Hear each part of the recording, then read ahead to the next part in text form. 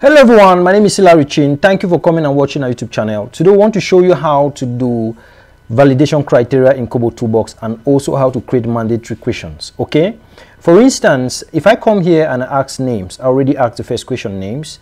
Now if I go secondly here, second question, and I ask the age, let's say I want to know the age of my respondent and I click OK. Of course, numbers are going to be required. Now I want their age. Now, many times when we do projects, we are always working in, we are always targeting respondents based on age. We are always looking at a particular age. We don't just do projects haphazardly. We always say, okay, we are looking at those from 25 to 26, those from 26 upward, those from 18 upward. And if this is the case, let's just go in and create a validation criteria. It's just simply setting a particular criteria, what you want to see respondents put in your Kobotoolbox. It also helps for data cleaning while they're inputting their information. If I go to setting here on the question, just go on the question age, go to setting here, and then you choose data validation criteria here, and then you choose add condition. Now, if I come here and I say, okay, let's say we want to set a particular age. Let's say we want to first of all target those who are just equals to 25 years. We just want respondents who are 25 years, okay? And then we want to always, if a respondent puts something that is above or below 25 years, we want a particular message, okay, to appear to them and politely tell them to put the right information. We just write please.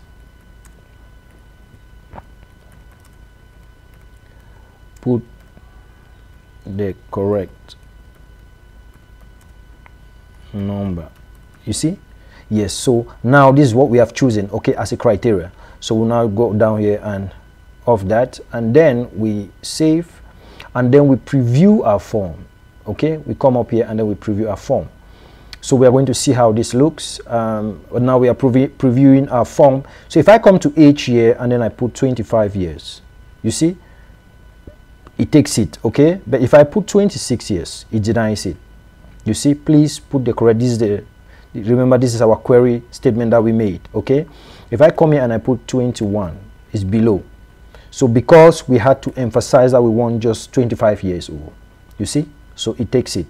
Now, if I go back again and still on age, and then I choose validation criteria again, and I say, okay, I want this age to be it should be less than, sorry, less than 18, no, sorry, greater than 18.